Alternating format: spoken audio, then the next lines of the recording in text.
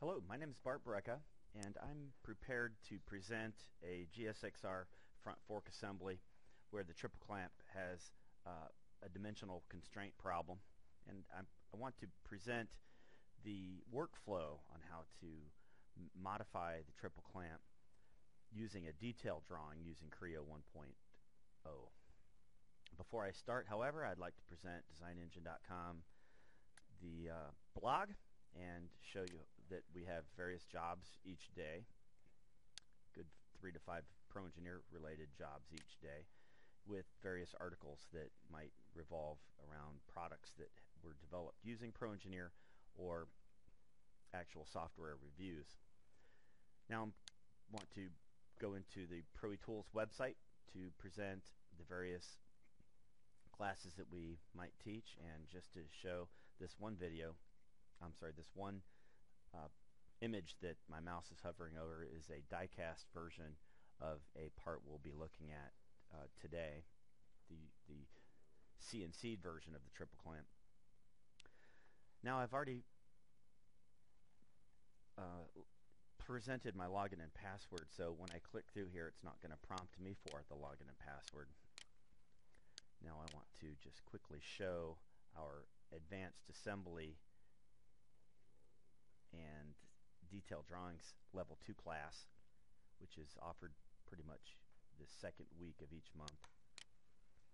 We're in the process of changing this training material around, so the video that we're creating today will be an icon in this training material. This Lego's Racer, this part that I'm hovering my mouse over is too large, and if you'll notice, the 3 holes here don't line up with the 3 bosses on the Lego itself. So in this exercise, one would try to we present a workflow to using the detailed drawing as a tool to dial in the various geometry. Once I dimension what it is and how far it's off, I have a ratio to scale the part down. When you go to scale this part down, you'll see it's the mirrored version of this part. So you start to discover a workflow on how a designer might actually learn Pro Engineer if they were using it on their own, a sort of path of discovery, if you will. And we just try to accelerate that path of discovery. Notice the interferences in this geometry. The exercise is to dial in those geometries and make this part a moldable plastic part. So now I've already got the assembly up and running. This is the GSXR triple clamp that I was talking about earlier, and you'll notice if I hover over the part, it's pretty clear that there's an interference in here. We just don't know how much. So my workflow is to open up the part and take a look at it. Scale it to fit my window, and these 3 underlying sketch geometries are a classic design engine modeling methodology. And if you can see, there's 2 arcs, 2 circles that control the triple clamp. Ultimately it's mirrored. The second feature is an underlying curved geometry that looks at those features, and the third is a culmination of all those sketches. And then the fourth feature is actually a protrusion that looks at those underlying curved geometries. I'm just going to go ahead and edit this geometry, the 2.6, to something a little bit larger to get a sort of sense of how the geometry is built. Now I can go into the assembly. I'm going to make that just a little bit smaller. 2.3. Okay, and now what I want to do is go into my assembly drawing and cut across through the assembly. I want to cut a cross section through the assembly and then present that in a drawing. Still a little bit off. So let's turn on the datum planes. Creo has, as with Wildfire 5, created this following the Microsoft industry standard for ribbons, and what I want to do is just go to View and Manage Views to add a cross-sectional view. I'll call it A for AA, and then I'm going to make a datum offset from one of these datums here. It requires an assembly datum, so I'm just going to create one at 0 offset. Now let's click over. I have to actually create a drawing. I like to call the drawing exactly the same thing that the assembly is called, so I'll just dictate off the top.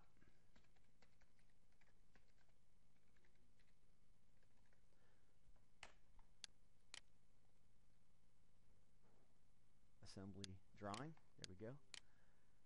And the most recent assembly or part I had in memory is what the drawing looks for. Okay, so my default views structure, whoever built this assembly, or the first feature that's in the assembly, probably didn't think about creating a drawing. So I'm going to go ahead and just kind of rotate the views. It's prompting me now, do I want to rotate the other views? I'm going to go ahead now to angles and rotate that around the horizontal at 180.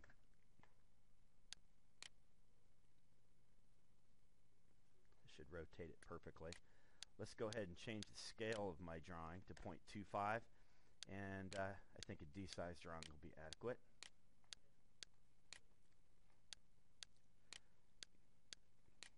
Okay, and let's turn the datums off.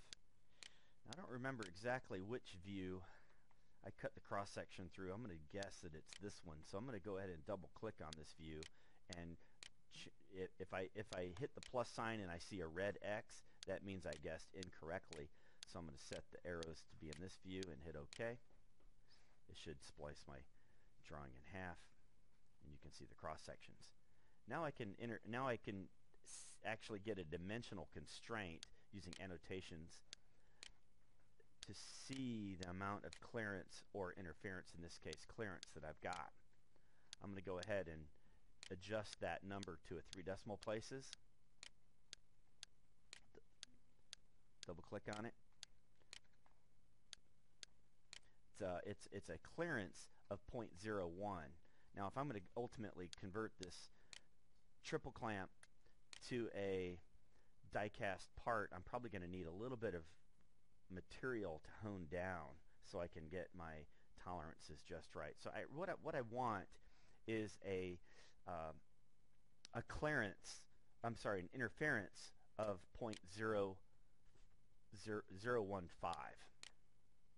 Let's make it 0.005. Okay, so I'm going to go ahead and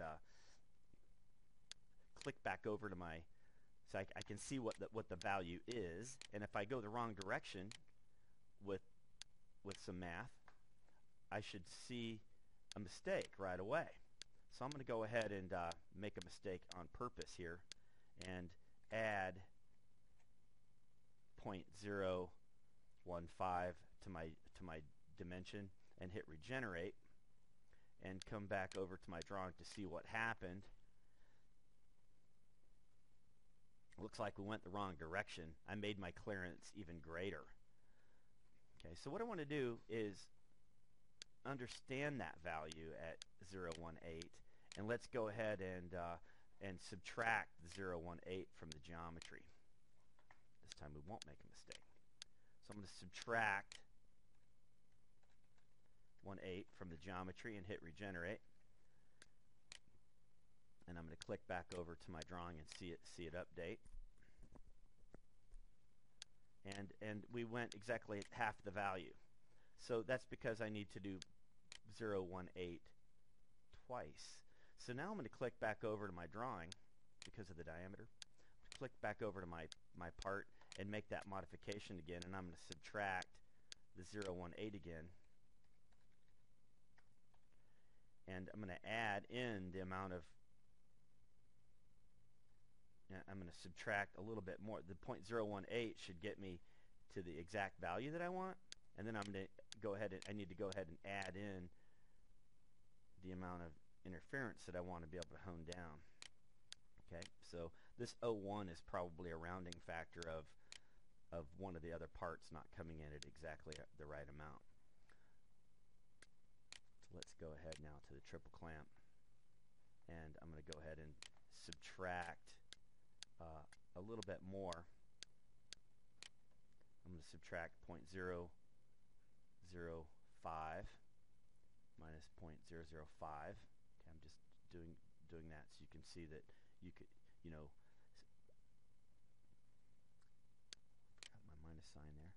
that you can stack up different math.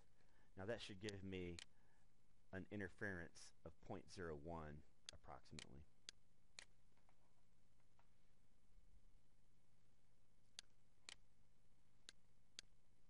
Set that to 4 decimal places. So you can see how I'm able to use the drawing as a tool to sort of dial in the geometry. In this case, I've got a little bit of interference. And the drawing will help me determine exactly what number I'm getting as I start to make these modifications and understand how they work in the drawing. The drawing just updates for me. All right, that's the end of my presentation. Thanks for watching, and please look for some other videos and consider coming to Design Engine for training in the future.